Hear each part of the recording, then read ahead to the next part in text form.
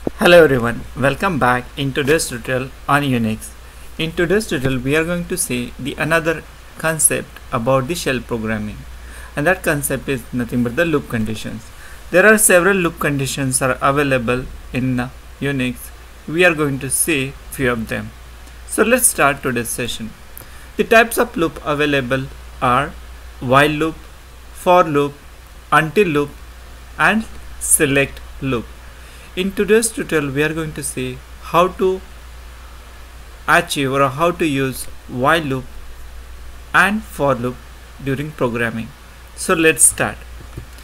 While loop is very simple. So if you have the various operations, various logical concepts you need to do in sequentially or one after another, then it is good idea to use the while loop. The syntax is very simple. So while, then you have to use the command which you want to achieve, then you have to use the keyword do, and then logic, what logic you want to perform based on the while condition, and at the end of the operation you have to write the done, that is done. So this is very straightforward while loop. The example of the while loop is here we have to define the basic syntax, hash, bank sign, then bin and sh. That is very common across the shell programming, and we know the reason why we need to define. Then we have to define, we are defining the variable 1 with some initial value. Of course you can use the command line operator also, that will see in the demo. Then the while keyword, then rectangle bracket open, we have to write open rectangle bracket. Then we have to define a command. Here we are checking the variable 1 value is less than 10 and then close bracket. So that is the command we are defining. You can use any other command also. After that we have to use the do, that is do keyword, and then the logic. So here what we are doing echo variable 1, and variable, what we are doing on variable 1, we are doing some arithmetic operation using expression.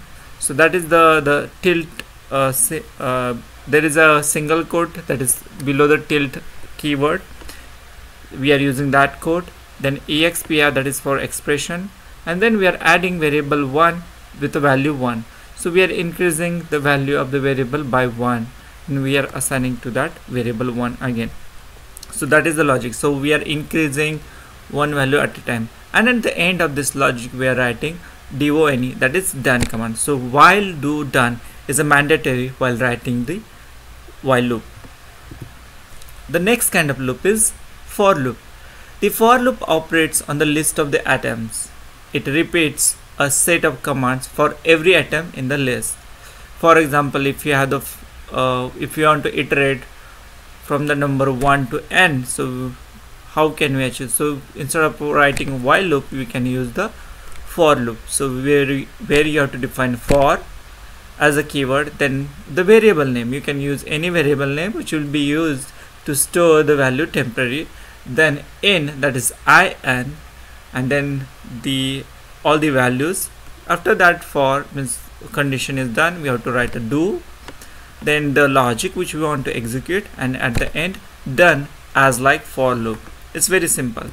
So example here is we are iterating from, or we are looping the values from 0 to 9 using the for, then variable where, you can use any word instead of where, then in, that is required, and then values. Then we are using the do, that is do as a condition, then echo where, just we are printing that value at a time, and then once we are done with that, we are writing don as a keyword, that is done keyword. It's very simple.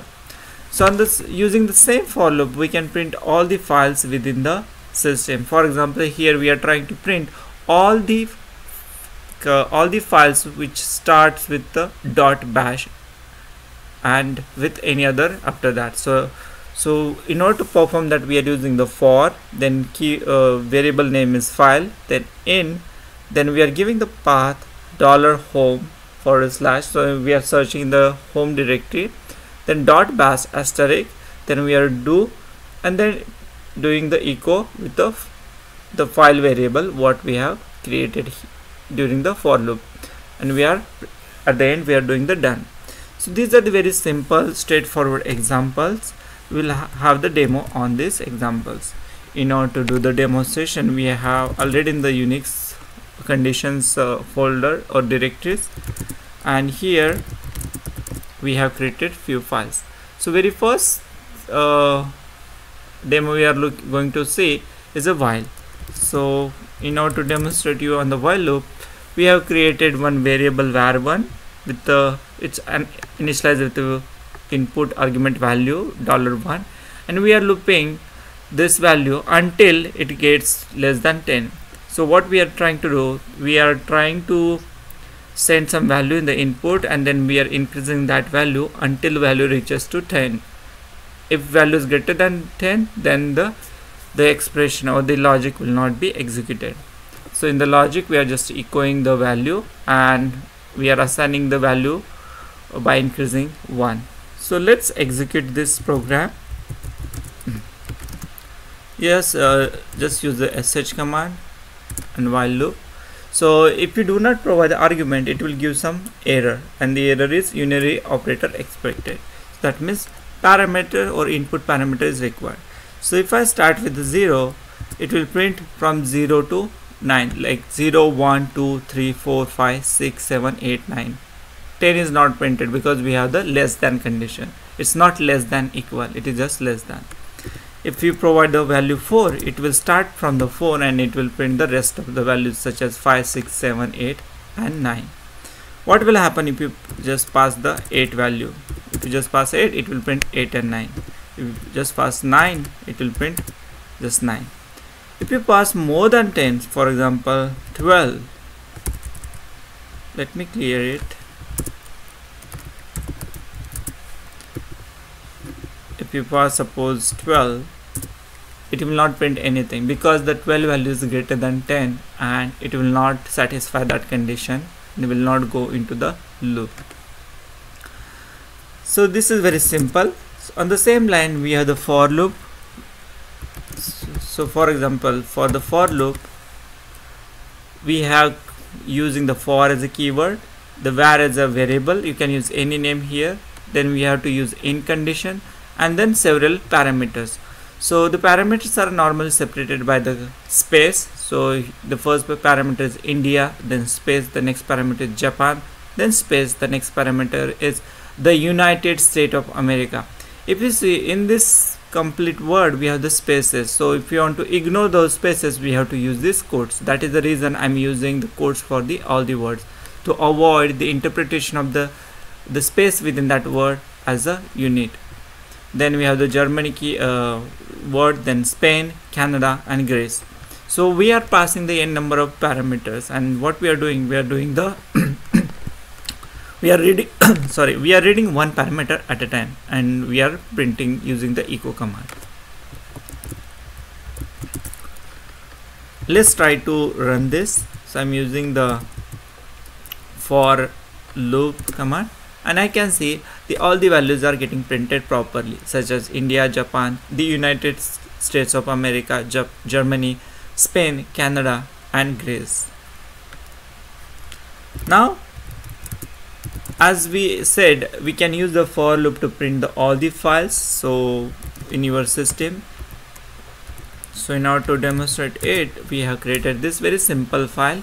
We are using the for loop. We are creating variable name file, then we are using in as a keyword, then the home directory, which is a predefined variable in your system environment variables, then .bash and the asterisk, and then we are printing using echo. It's very simple, straightforward. So if you want to do that, let's try to run this using the sh. So if you notice here, all the .bash files are getting printed, what are available in the home directory. So if you want to modify this file, you can just go here, use the small I or capital I to make it insert or updatable. Now I'll just do the star dot and let's see what will happen. So it will just print all the files with the which start with the dot. So if you notice, it printing all the files, like even the current directory, parent directory, it printing the bash history, cache, all the dot files are getting printed. So this is very simple and straightforward logic for using the for and while loop. As we know, there will be some other loop conditions such as whatever we have discussed in our tutorial, like we have the select, until. So those kind of conditions we'll see in the next session. I hope this tutorial is going to help you to understand how to write logic for while and for loop. If you have any questions or queries about Unix or any other relevant topic around the Unix or other technologies such as Java, web services, enterprise Java, that is EJB, or J2E technologies, you can definitely mention in the comment section of this video. Thank you again for watching my video. I hope you like this video. If you like, then do not forget to subscribe my channel, and thank you for supporting my channel. Have a nice time.